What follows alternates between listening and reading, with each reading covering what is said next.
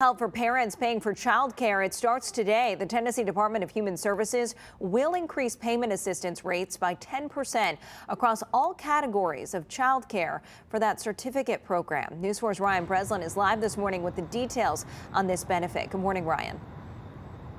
Hey, good morning to you, Brittany. Under the program, the state pays a reimbursement rate directly to the child care providers, so families will be paying less than what they usually do for their tuition. The hope here is to help parents navigating the balance of raising a family and holding a job. Those enrolled in the program have to meet income and work or education requirements. The Department of Human Services also says the increase should help child care providers stay open and remain available for families, especially ones recovering financially from the pandemic.